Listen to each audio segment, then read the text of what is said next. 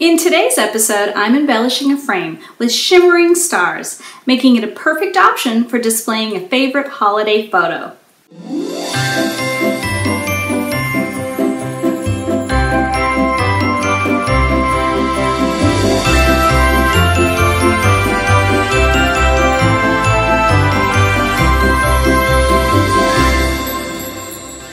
To make the mat and embellish the mat, I'm using Crafter's Companion's luxury cardstock.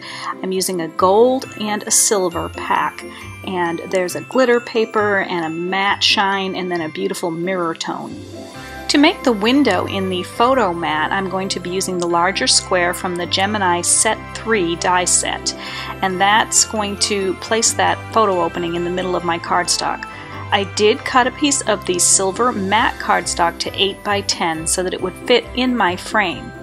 And then I determined where I would need to place the die on the magnetic sheet so that it would cut the window where I wanted. I wanted it off-center, not centered. I followed the manufacturer's instructions for creating the different layers of the sandwich that you make in order to properly die cut the shape from the material, and ran it through my Gemini.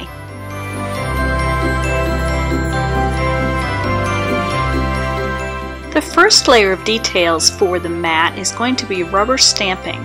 I'm using two beautiful star stamps from Judykins, her Ribbon Star and Ornate Star, and I'm going to use a gold and a silver metallic ink pad to stamp them. I sort of randomly covered the surface with both stamps, allowing one pattern to overlap the other a little bit and some of them to extend off the page.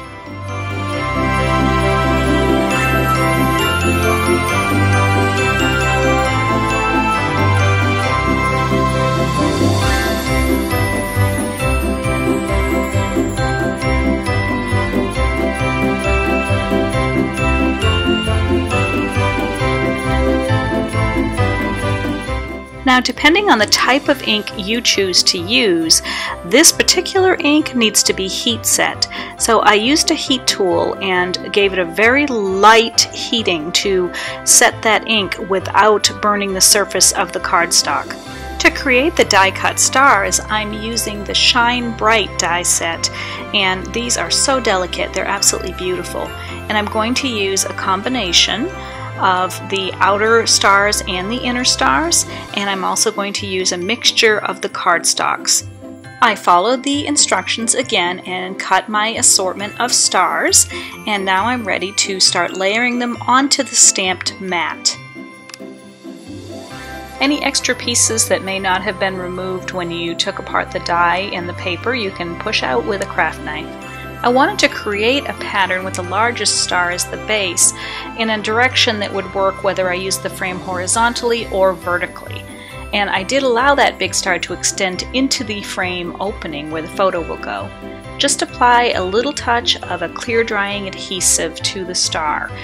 If you can help it, do not allow that adhesive to show through those holes. It just gives you a cleaner finished effect.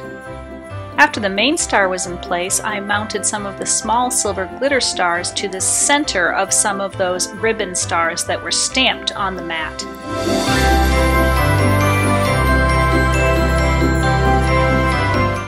I continued with some mirrored stars that I cut using both the outer frame and the inner frame of the stars.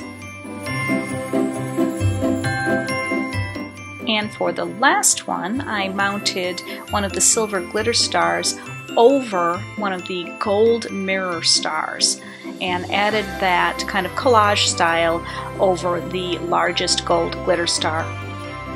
To add some more sparkling dimensional embellishments, I'm using Judykins Diamond Glaze, and I love this delicate little tip that you can use. It gives you more control.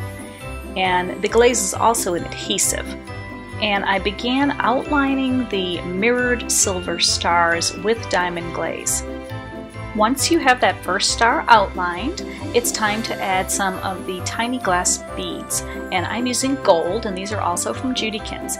And you'll notice I'm doing this over one of Judykins' snappy trays, and you'll see why this is so useful when we're finished.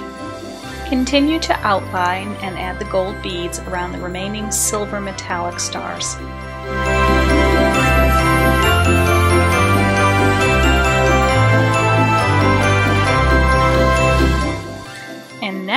see why the snappy tray is so handy, because that little funnel on the end allows you to return your glass beads or your glitter or any small things that you're working with right to the jar that they came from with almost no mess.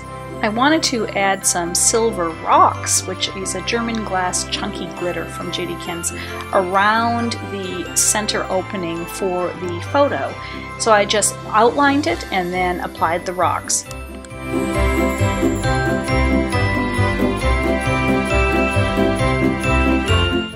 I did choose a gold metallic frame that has a little depth to it, and that way it just gives me a little bit more space for that chunky glass glitter and those micro beads.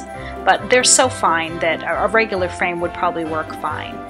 And I just placed the glass over the mat and then insert it into the frame, and I'm ready for the photo and the backing materials.